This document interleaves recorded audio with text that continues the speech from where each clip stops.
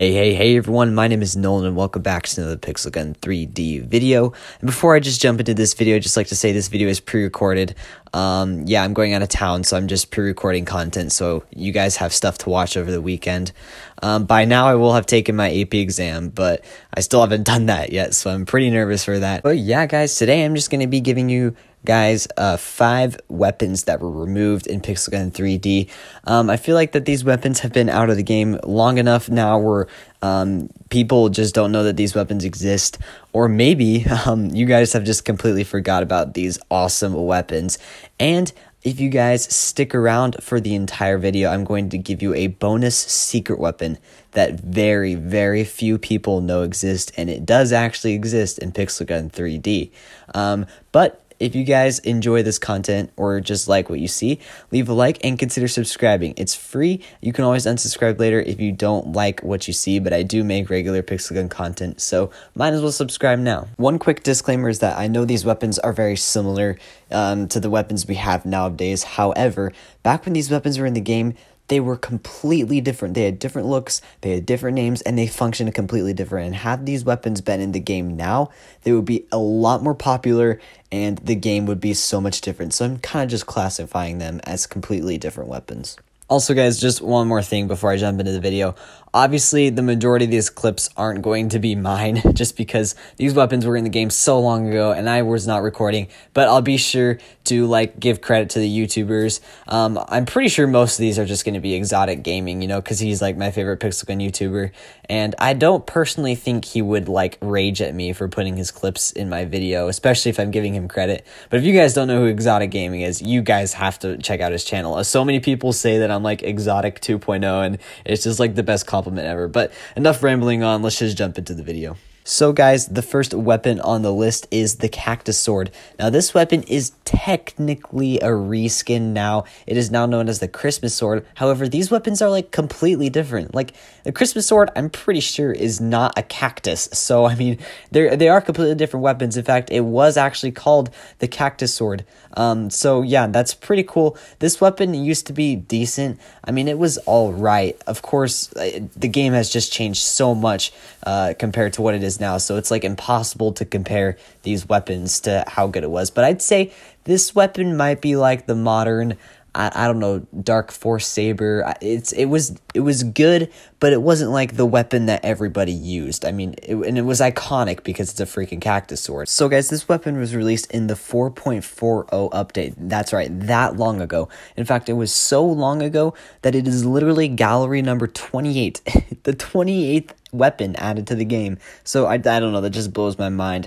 But yeah, that's really all there is to this weapon. It's iconic, it's super old, and I just think it's a cool weapon that should be remembered. Speaking of weapons that should be remembered, let's talk about the Deadly Candy. Now this weapon, of course, is known now as the Steam Power, but back in the day, this weapon was actually called the Deadly Candy, and this weapon was so much different to what it is now. Lower ammo, lower damage, and it wasn't actually the Deadly Candy that long, but I completely forgot that the Steam Power was actually the Deadly Candy. So guys, there isn't really, again, much that's special about this weapon other than it's kind of mint looking, and that they should bring this weapon back because of that, and that it was added in the 8.0 update, so not nearly as long ago as the Cactus Sword, but still pretty long ago. And I think that this weapon's just generally gone forgotten about, and I don't know what I just said there. It was not grammatically correct whatsoever, but I just think that, again, this is another weapon that should definitely be remembered. So guys, the next weapon on the list is a weapon that used to be completely in the game, but is now just available in the campaign game mode, and that's called the Alien Gun. Yeah guys, believe it or not, this weapon you actually used to be able to use just playing throughout the game. It was the Pixel Gun, but better. It did more damage, stuff like that. You can also use this in deadly games, I'm pretty sure. But yeah, this weapon just used to be a regular weapon that you could use whenever you wanted to. In fact, what was cool is that you could win it in the campaign mode and then go and use it in battle instead of buying it with coins and stuff like that. So guys, the release date of this weapon is actually unknown. However, it is gallery number 26, so it's safe to assume that this weapon was actually released before the Cactus Sword or around the same exact time. Obviously, you can still kind of use this weapon now, but you can't really use it in the actual game itself. So, I mean, it's kind of removed, but you can also, it's still there. But I just think that this weapon would honestly be kind of cool if you could use nowadays and like mythicalize it. That'd be pretty cool. So guys, the next weapon that you can get also from the campaign is called, it's like the 0x bad code, but it's just referred to as the bad code. I believe you can still get this from the campaign. I'm not 100% sure, but you get this from beating like the third world in the campaign, I'm pretty sure. You used to be able to use this weapon throughout the entire game, but now I'm pretty sure that it is only available in the campaign, if that. Yeah, this weapon was really, really good for rocket jumping. It had massive rocket jumping skills. It was fast, it had a high capacity, and it was low damage, but that was okay. It was very, very popular in like, what was it, flag capture. It was just a really fun weapon to use, and it was also kind of like a flex, like, yeah, I completed the whole campaign, what about you? So, I mean, bad code, it's a shame that you can't use this weapon anymore. It's really cool, it's super iconic, and honestly, they just need to, they just need to bring it back. But what's cool about this is that when it was released, on Android, it had a 75 capacity. What? That's just crazy. That was probably a mistake.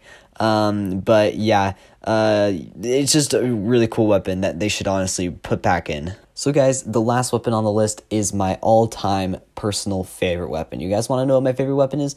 I'm going to tell you, it's a removed weapon you can't get anymore. That weapon is the Chain Thunderbolt.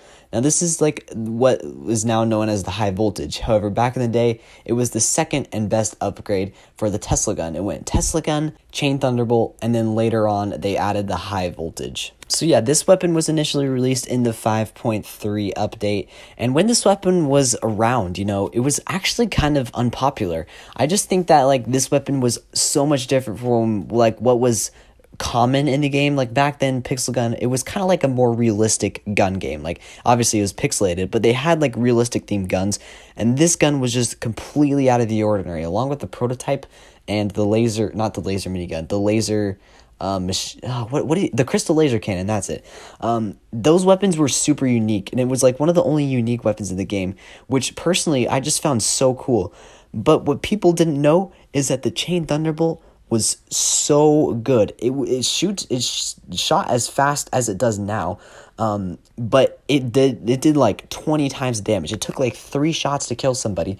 And what was cool is that this weapon, instead of having like chain damage, it was able to shoot several targets at once. So you could just aim in at a group of people and do damage to all of them at once, and it was so cool. So I think it would be cool, like, if Pixel Gun could buff the high voltage, you know, so I can have an excuse to use my all-time favorite weapon. And also, like, come on. Chain Thunderbolt is so much cooler than high voltage, so like maybe actually rename it.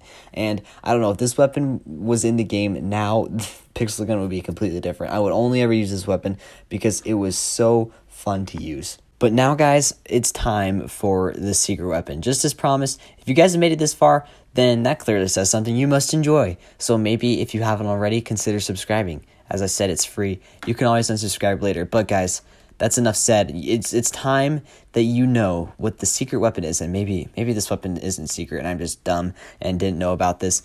But this weapon is called the Desert Fighter. Now, if you don't know what this weapon is, that's totally okay. You shouldn't know what this weapon is, because this weapon is only obtainable through hacks. And you'd be wondering, well, what's the point of it then?